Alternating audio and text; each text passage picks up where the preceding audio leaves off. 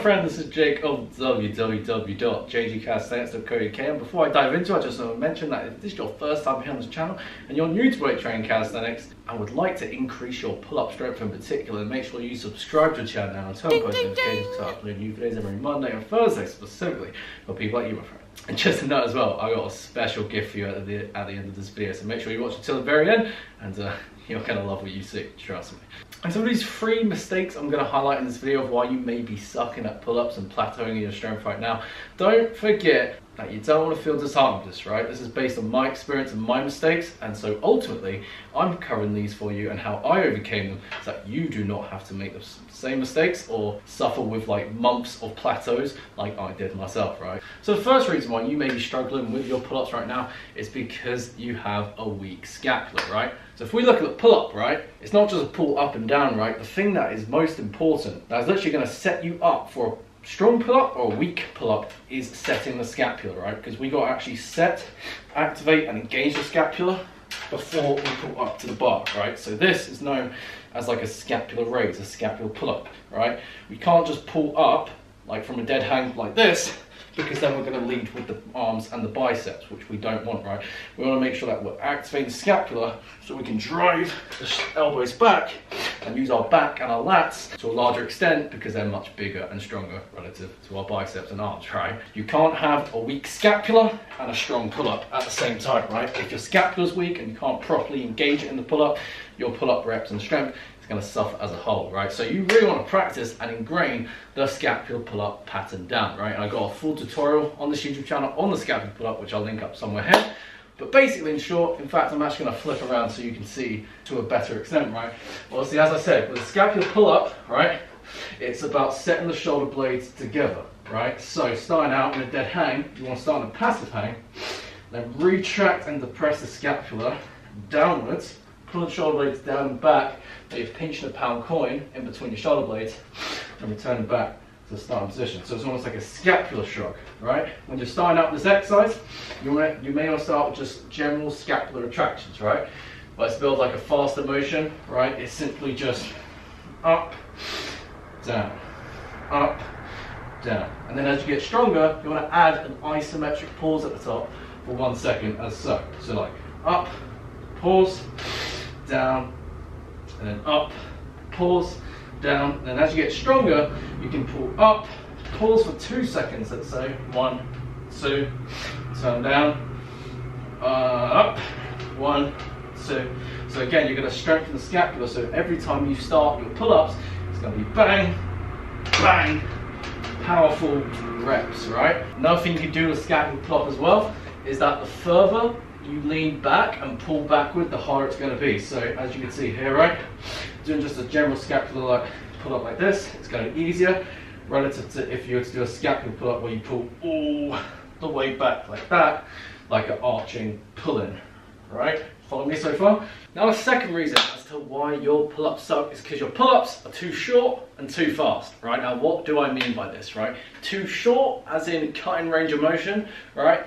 As shown here, right? Most people may think that, let's say, as they pull up, they go about halfway, be like, yeah, that's a rep, 2 reps, 3 reps, or even coming to like here, that's still not a full rep. Full rep is all the way down at the bottom and all the way to the top. Same with the opposite range of motion, right? You can't just start at the bottom and be like, yeah, 1, and then, yeah, 2, right? A full rep, a full range of motion is not that, right? If you have to skip and like not actually get your chin over the bar and your clavicle, upper chest to the bar, that's not a full rep. If your elbows are not straight at the bottom, that's not a full rep. And what I mean by too fast is that most people, because they try and progress onto the pull-up too quickly, like I did myself, right, is that there's no control over the pull-up whatsoever. So I'll be like, right, okay, come on Jake, let's do this. Let's do this. I'll be like, pull up, up, up, up, up, up. Almost like you're diving in and out of the water like a damn dolphin. I tell you for a fact, by mimicking a dolphin is not how you're going to get the best gains. Half reps is going to lead to half the results, and then 2 faster reps is going to lead to an inadequate time and attention to actually create a strength and hypertrophy response for your muscles to get bigger and stronger, right? So what you want to do instead is that you want to not only use a full range of motion, right, pulling up, whatever, come to the bar, and lower down with control, elbow straight at the bottom, right? Repeat this for repetitions, so you're getting the full range of motion, and you're actually doing it with a good rep tempo speed. And if you slow down the reps, because it will be much harder that way, right, by controlling the eccentric and your way down from the pull-up, it's much better to actually regress and scale down the intensity of the exercise. And a great progression for that are easier pull-up progressions. And so I'll link a video somewhere up here to help you with that exactly. Now, the last reason why you likely suck at pull-ups is improper exercise and workout programming, right? I mean, truth be told, I mean, you can work as hard as you like, you can work out as long as you like, as intense as you like, but really, if the exercise selection is wrong, the sets are wrong, the reps are wrong, the rest time, the rep tempo, and how often you're actually doing your pull-ups, right, as a whole, your results are greatly going to be suffered, right? I mean, at the end of the day, you don't want to be that kind of person who works a full month for their job hard, grinding, doing overtime, putting in the hours every single day, and when you turn up for your paycheck at the end of the month, you only actually get half your salary. And that's exactly the same with the pull-ups when you're working harder rather than smarter and not actually implementing the proper principles to get stronger in your pull-ups. So as a good rule of thumb, you do want to be training and progressing towards your pull-ups 2 to 3 times a week to ingrain that motor pattern, right, and get stronger and more proficient at it.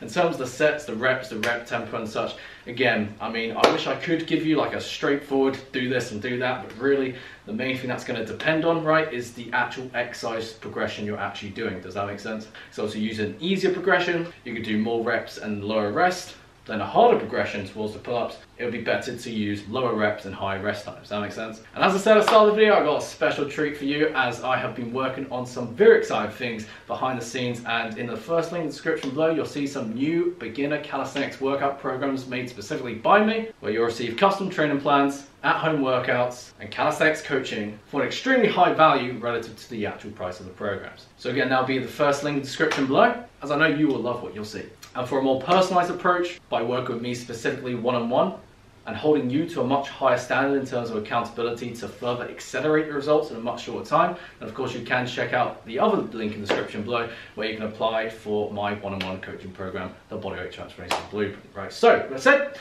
you enjoyed this video, you'll like my content, enjoy watching every single minute, every single second of this video, so make sure to give this video a cheeky thumbs up and comment down below. What I'd love to know is what part of this video, which reason did you feel out of the 3 resonated with you most, and what are you going to do to solve that? Comment down below, I would love to know. In the meantime, subscribe to the channel if you haven't already, share this with a friend or friend you believe would benefit from these gains, and that's enough for me today.